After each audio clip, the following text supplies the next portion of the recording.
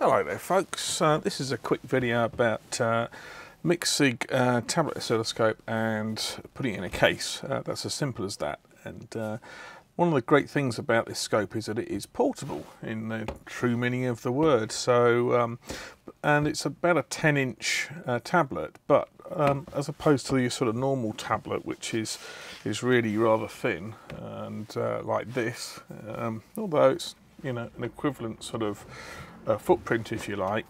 This is not really tablet width, is it? So I would say it's probably about 4 centimeters, maybe a bit more, 1.5 inches. So what we want to do is we want to have some means of putting this in a safe case, so we can put it in our tool bag or travel bag, whatever that might be, to protect the unit and make sure it's not broken when we actually get on site. So as well, we could do with something to hold the probes. Power supply here, and this is an IEC kettle lead, whatever you want to call it. In the UK, some of us call them kettle leads, but it's an IEC connector.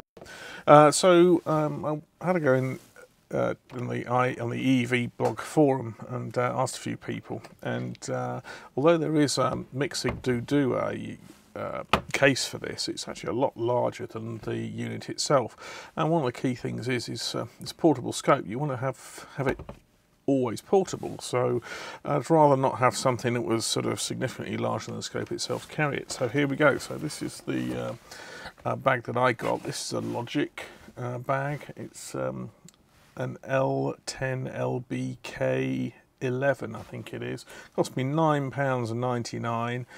Maybe you can get it cheaper than that elsewhere. But the key thing to this is that it is padded. It's feels like it might be a neoprene type foam, probably about 1/4 inch, in the sort of, don't know if it's ballistic nylon, but it's some sort of thing like that. I'm not a material scientist, so there you go. So there's that, and it's on both sides. It's padded. It's even padded at the edges too. And you'll see also there's a nice little pouch on the front. The downside of the pouch, though, which I was thinking about using it for the probes themselves, downside of this is that this bit here isn't padded. But let's see how we get on, see how the scope fits. So let's pop her in and see if it's a reasonable fit. Well, that looks pretty good, doesn't it? So we've got the scope itself in. A little bit of give in there, but it's fairly tight. Stick the probes in. Nice. So there we go. We've got the probes in. Nothing there. It looks like it's not so tight that actually, you know, you're going to end up with a problem. As long as you're neat when you pack them away and everything, and take care with those leads. If you share your cables, you'll probably know that they tend to get chucked about and you lose probe tips and all that. But the only other thing we've got this power supply, which would be handy to have, even though it's got a reasonable battery life, and we've also got this kettle lead. So the question is, can we get this in? So it's not really going to go in at anywhere other than probably just down the side. So let's just pop it in there.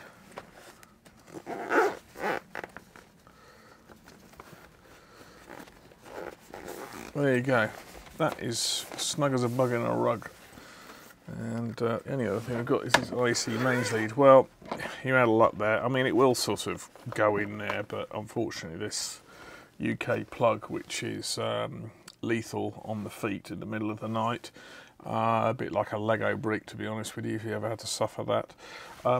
This, unfortunately, is not going to fit in there unless, of course, you decide to have it just hanging out. I mean, you can jury rig it so it does that. The problem with doing it when it's just hanging out like that is that you quite need to break the zip, and it's not that great. But the good news is, if you're putting this anyway within another bag, like a tool bag or your travel bag.